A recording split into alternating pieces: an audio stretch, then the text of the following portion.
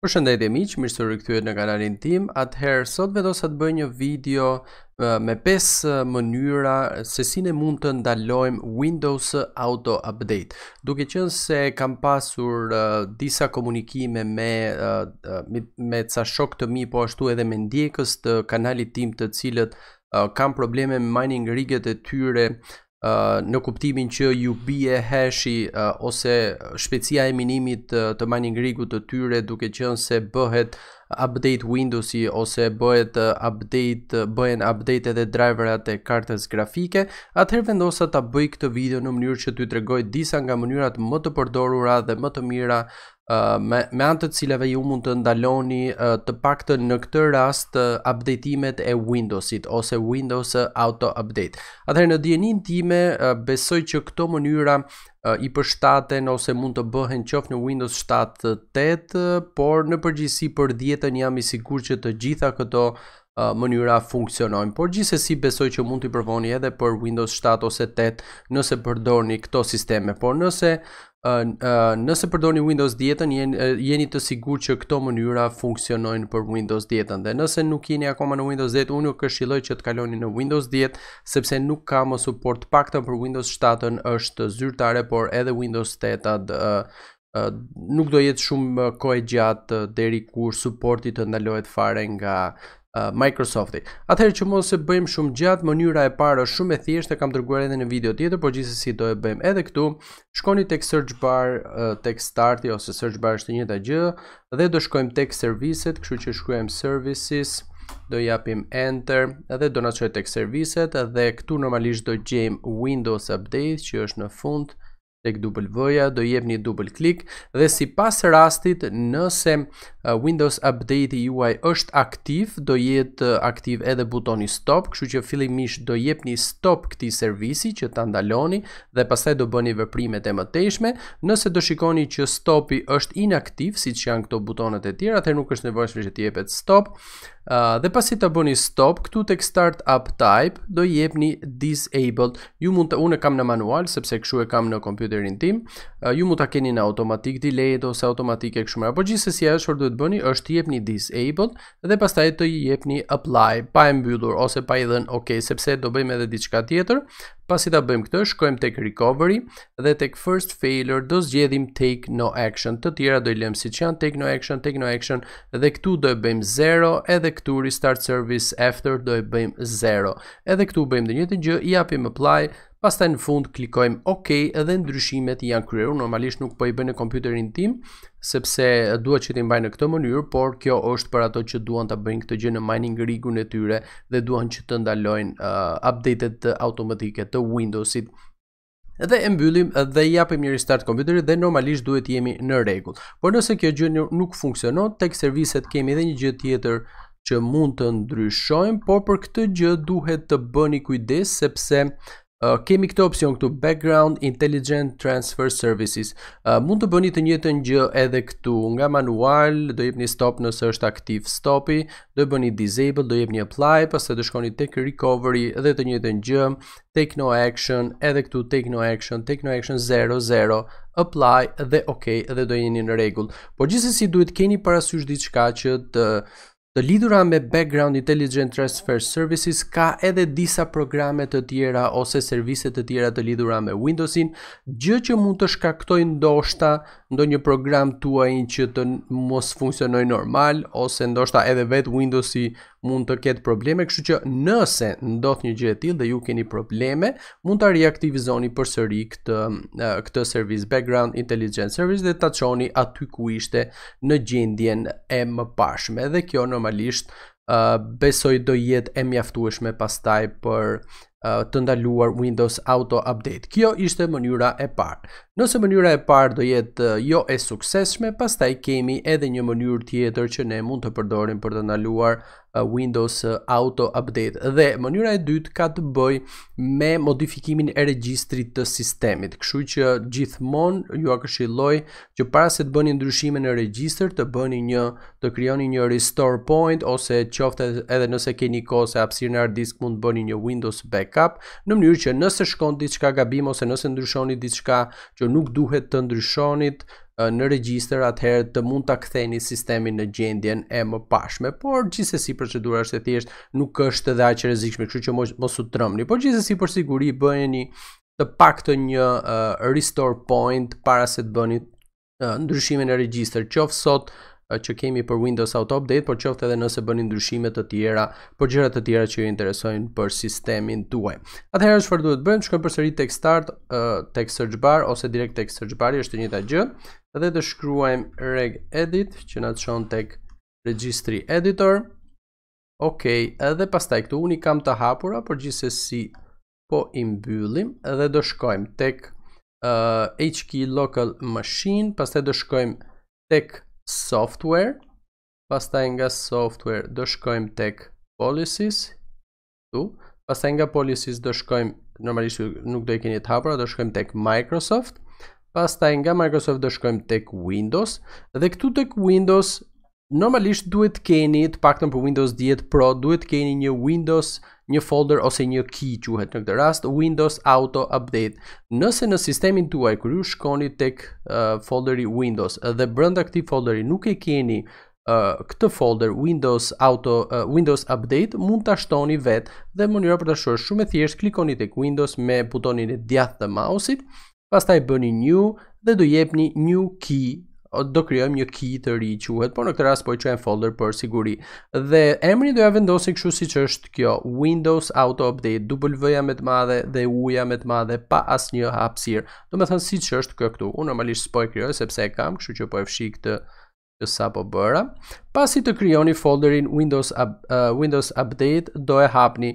Unë normalisht përsëri e kam këtë folderin këtu. Nëse brenda këtij Windows Update normalisht nëse e krijoni nuk do e keni këtë folder, kështu që do na duhet që ta krijojmë edhe këtë nëse është ky rasti. Kështu që bëjmë të njëjtën gjë siç bëmë me Windowsin, shkojmë tek Windows Update, klik me butonin e djathtë, new key, dhe do krijojmë këtë folderin këtu, A e madhe, U e madhe, që praktikisht do thot Auto Update. Dhe pasi e krijojmë këtë folder, do klikojmë tek ky folder vetëm një herë dhe pastaj do shkojmë në krahun e djathtë. Në krahun e djathtë normalisht nuk do e keni këtë që e kam unë këtu, besoj, por nëse e keni nuk ka asnjë problem. Këtu do bëjmë klik me djathin new dhe këtu do shtojmë dword 32-bit value. Do japim dhe këtu do shkruajmë options. Kështu duhet shkruhet patjetër, A e madhe, U e madhe, O e madhe options, dhe do japim OK, pastaj japim double click dhe këtu kemi vlerat që ne do vëmë. 0 është komplet e aktivizuar, nëse vëm 1 është e aktivizuar, do me thënë na njofton kur kemi një update të ri, por nuk e bën instalimin, dhe vlera 2 është ajo që ne do përdorim, sepse në këtë rast do na njoftoj për çdo rast që kemi një update të ri, por ama nuk do bëhet instalimi dhe ne mund të zgjedhim nëse duam ta bëjmë updatein ose nuk duam ta bëjmë updatein. Kuptohet, nëse nuk doni thjesht e injoroni dhe vazhdoni punën, nëse doni ta bëni, atëherë mund ta bëni një gjë të tillë. Dhe jepni OK dhe çdo gjë u krijuar. Pastaj do jepni një restart përsëri kompjuterit dhe do krijohen ndryshimet përkatëse. Unë normalisht përsëri siç e përmenda do e fshis sepse nuk e dua një gjë të tillë, sepse këtu jam në kompjuterin tim personal, kështu që nuk dua që të bëj ndryshime. Dhe kjo ishte edhe mënyra e dytë. Ndoshta për ndonjë arsye apo ndonjë tjetër edhe kjo mënyrë nuk funksionon, atëherë mund të shkojmë tek mënyra e tretë. Është një njëjta gjë, shkojmë tek search bar dhe këtë rast do shkruajmë gp-edit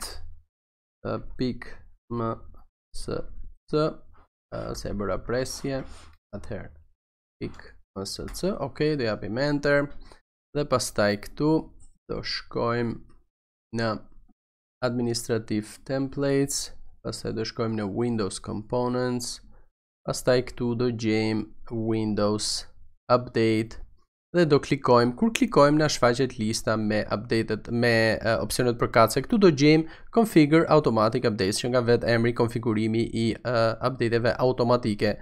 Do japim double click dhe normalisht këtu e kuptoni besoj, do japim disable, pastaj do japim apply, OK, një restart kompjuterit dhe çdo gjë është ndryshuar. Prapu nuk po i bëj sepse nuk dua që ta ndryshoj diçka të tillë. Kjo është mënyra e tretë, por ama edhe nëse në këtë rast nuk funksionon, atëherë kemi edhe një mënyrë të katërt. Dhe mënyra e katërt është nëpërmjet task scheduler, kështu që shkojmë prap te search bar dhe do shkruajmë task scheduler dhe hapet vet task scheduler, është pak a shumë e njëjta gjë. Do hapim folderin, do shkojmë tek Microsoft, Windows dhe këtu normalisht do gjejmë përsëri Windows Update dhe tek Windows Update tek lista në krah të djathtë do shikoni disa opsione. Un kam 1 dhe 2, por ju mund të keni edhe opsione të tjera deri në 5-6 kam parë video të ndryshme ku e para mund të jetë automatic update diçka e tillë.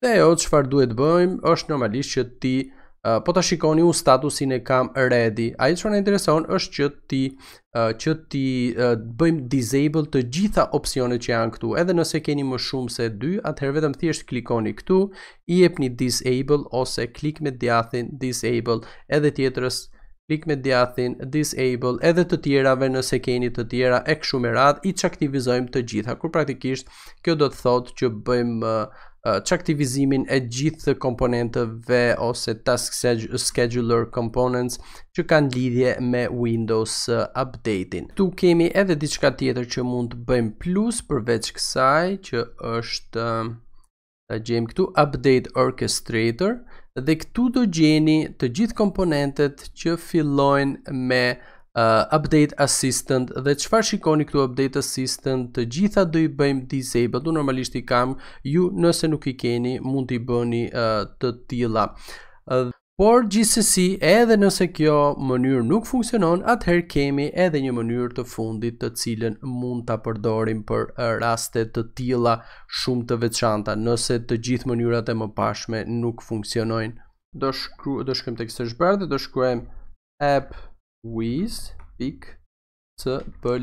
dhe japim enter, do na çojë tek Windows uninstall change and program dhe në fund fare të listës nëse keni këtë Windows 10 update assistant mund ta bëni uninstall ose ta instaloni. Unë normalisht nuk do e bëj, por ndoshta ju nuk e keni këtë dhe nëse nuk e keni atëherë jeni në rregull.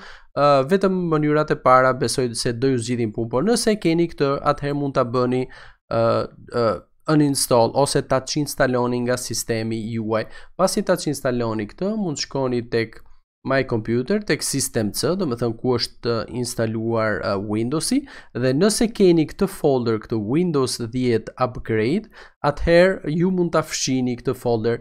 Nëse sistemi nuk ju lejon që ta fshini këtë folder, ajo çfarë mund të bëni është një hile shumë e thjeshtë, mjafton që të ndryshoni emrin e këtij folderi, sepse ky është folderi ku vijnë updatimet e reja të Windowsit. Dhe nëse ju e ndryshoni emrin, atëherë Windowsi nuk ka si ta njohësi rrugë këtë folder në mënyrë që të marr update-et e reja. Kështu që nëse nuk ju lejon që ta fshini, sepse po ta fshini nuk ka asnjë problem, nëse nuk ju lejon për ndonjë mënyrë apo tjetër sepse ndoshta përdoret ndonjë file brenda këtij folderi, atëherë mund t'i ndryshoni emrin dhe po ta ndryshoni emrin besoj që do ndalohen do ndalohet edhe Windowsi nga mundësia që të marrë update-et nga ky folder, sepse edhe njerë ky është folderi ku shkojnë update-et e reja. Dhe këto ishin 5 mënyrat me anë të cilave besoj që përfundimisht do ndalohen update-et automatike të Windowsit, kështu që besoj do i zgjidhni edhe problemin e rënjes së hash rate-it të mining rigut tuaj. Por normalisht këto mënyra janë edhe për sistemin tuaj personal nëse doni ta bëni një gjë të tillë dhe nuk doni të merrni update-et e fundit të Windowsit, të paktën në mënyrë automatike, sepse në mënyrë manuale mund ta bëni. Unë në kompjuterin tim e bëj gjithmonë manuale, edhe kur ka ndonjë update të ri, unë pres disa kod, paktën derisa ato update të jenë të rregullta dhe të mos kem probleme, mos të kenë probleme, të jenë përmirësuar dhe pastaj e bëj update-in më vonë në çdo moment kur dua unë, ose të pak në momentin kur vendos vetë që ta bëj. Por për mining riget është mirë që të ndalohet auto update-i në mënyrë që të mos krijojnë probleme me hash rating. Okej, atëherë kjo ishte për sot, shpresoj të kemi qenë i qartë. Nëse jo, mos harroni që mund të bëni pyetje në komentet e videos, mos harroni që mund të lini edhe sugjerime për video të tjera që mund të bëj ose që ju duhen në lidhje me problemet e mundshme që keni në mining rigun tuaj dhe do mundohem që t'ju ndihmoj normalisht nëse do ke mundësi. Dhe kaq për sot, shumë faleminderit që më ndoqët. Mos harroni edhe një herë që të bëni subscribe, po ashtu aktivizoni edhe post notification që të mos humbini videot e reja dhe mos harroni që të bëni edhe like dhe share sepse do më ndihmonte shumë për kanalin që të rritej. Okej, dhe si gjithmonë dëgjohemi në videon tjetër. Ciao ciao.